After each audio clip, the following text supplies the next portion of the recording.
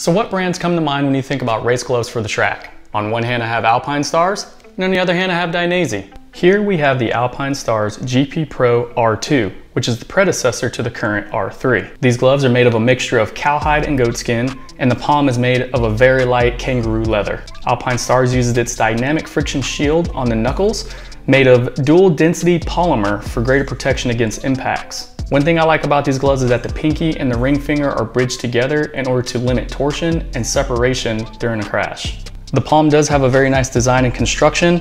You do get a plastic palm slider, you get Kevlar inner lining, and you do have a hardened wrist strap which will protect your carpal bones from injury. And here is the crowd favorite, the Dainese Steel Pro gloves. So Dainese has a goatskin leather construction to include the palm area.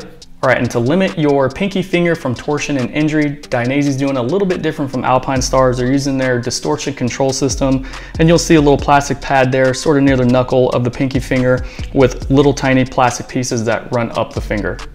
All right, and the reason why these gloves are called Steel Pros is because Dainese is using stainless steel and thermoplastic resin on the knuckles and the back of the hand for protection.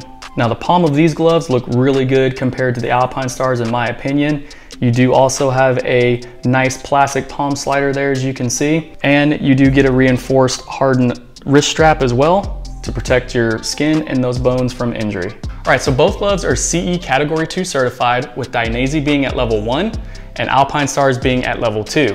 Now, as far as comfort goes, I'm gonna give it to Dainese just because it feels more comfortable and more premium on the inside, while Alpinestars feels a little rough at first and it's really tight, but I think that it forms to your hand a lot better.